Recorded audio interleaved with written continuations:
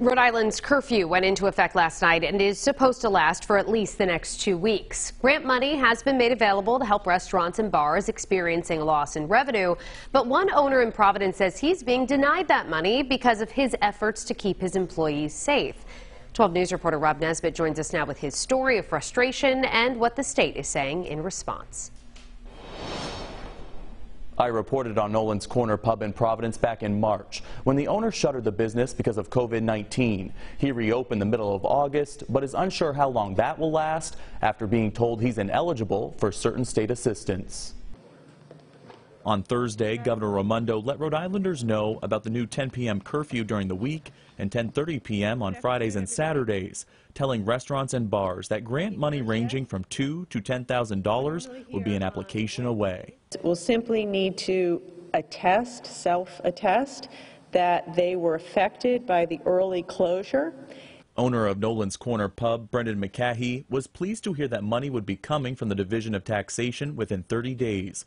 When he went online Monday to apply, his mood quickly changed to frustration after finding out that closing Nolan's for 5 months this year would affect his application. They're going back and looking at tax records from July, August, and September. And because I was voluntarily closed in July for the public good, I'm ineligible for this grant. He quickly called Rhode Island Commerce for answers, but says the customer service rep on the other end of the phone line was unable to help. Basically, she said, "Yeah, I'm just going through this for the first time, and it does seem like you're ineligible." I said, "Who can I talk to?" She says, "I don't know."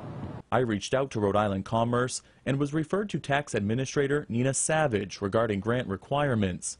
She responded saying, quote, "Restaurants such as Nolan's would be eligible for the Restore Rhode Island grant program, which is administered under the Commerce Corporation and may be eligible to receive grants up to $30,000. McCahey says that he applied for the Restore Rhode Island grant twice and was awarded $4,500 each time.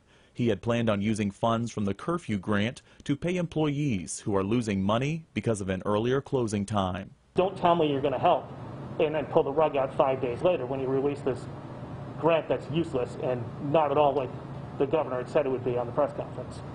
McCahey says that as much as 90% of his sales happen after 10 p.m.